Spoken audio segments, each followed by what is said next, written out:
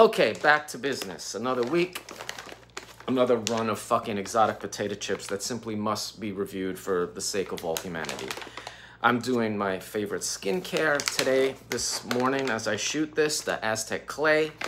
And I really need to get this done before the clay sets up and I turn into one of the stone men and I can't move my fucking mouth anymore. But this shit is great. It sucks all the blood to the surface and it picks up your sagging, aging, and decrepit, rotting flesh, and it sucks all the bullshit out of your pores and takes off the layer of dead skin. It's a miracle. I love it. And the shit is so cheap. You get a big bottle, a big jug of it at fucking Whole Foods. You mix it with apple cider vinegar and boom, his face starts to pulsate and you turn into some kind of fucking lizard man. It's great. But we have a window of opportunity before that all happens where I can actually still talk and eat. So we're gonna get that done now.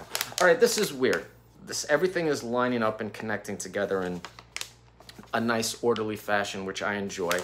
We are segueing out of like the Chinese chips into the Japanese chips, and we have what seems to be an egg bridge.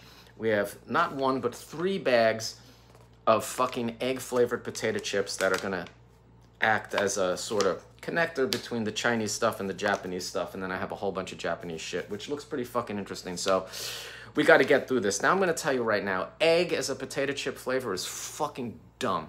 I've had a few of them, and sure, they do taste like eggs, which is basically just like sucking on sulfur, but is that a flavor unto itself? I say no. Oh, I fuck with eggs. I eat eggs all the time in all different ways. I had a bunch of fucking delightful deviled eggs over Memorial Day weekend. It's great, but egg is always like a thing to be seasoned. I don't know how rarely I eat eggs without at least putting some fucking hot sauce, some Tabasco, some Cholula, whatever on it. Like just egg as a taste unto itself, it's doable, but I don't think it's something to make into a potato chip flavor. Yet here we are and we have to suffer through 3 of them. So I'm just gonna do my duty. Now this is a bridge from the last bag. We had those weird fish skin chips from the Golden Duck Company, and this is a company out of Singapore that proclaims to make very high-end and well-crafted fucking snacks. And they even have these nice bags, and this is it, salted egg yolk flavor. Comes in this nice bag. This shit was $8. Bought this in Chinatown, and this is the one of 2 bags I have from this company, and the only one that's actually fucking potato chips. So we're gonna see what they can do with fucking egg, and I'm just gonna make the most of it. Oh, I can feel this shit starting to bind up. Okay, now inside the bag is interesting. You can see there's like, I don't know if you can see, there's like a leaf. What the fuck is that?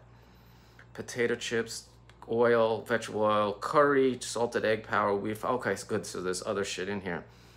It doesn't say what that leaf is. What is it? Yeah, there's a leaf. Okay, and it's a nice yellow ridge chip with a bunch of stuff all over it. Maybe does it actually have egg on it? Crustacean, whatever. Okay, pay attention, shithead. I mean, yeah, that tastes like egg yolk. I'm gonna go ahead and say that these guys just got dried egg yolks and ground them up and put them on the chip. And curry leaves, is that what it is? It's just some oddball shit. I'll tell you that much. The potato chip, oh, spicy. What the fuck is going on? Ah! Damn, I wasn't prepared for that. Unfortunately, my palate cleansing radishes dried up over the weekend, so I didn't do that. But I'm coming through hot.